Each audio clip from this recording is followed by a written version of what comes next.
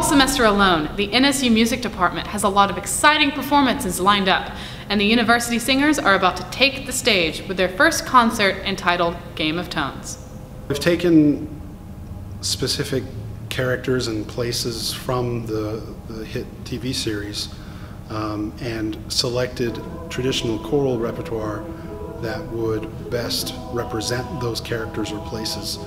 The singers say they are mostly excited to collectively bring one of their favorite television shows to life by taking their audience on a musical journey into the story of Game of Thrones. I think this concert's a lot more cooler because, again, it kind of connects more with our generation because of like Game of Thrones and how everybody's into like the whole medieval thing right now. So I feel like it's more of a connection with the community and everybody else.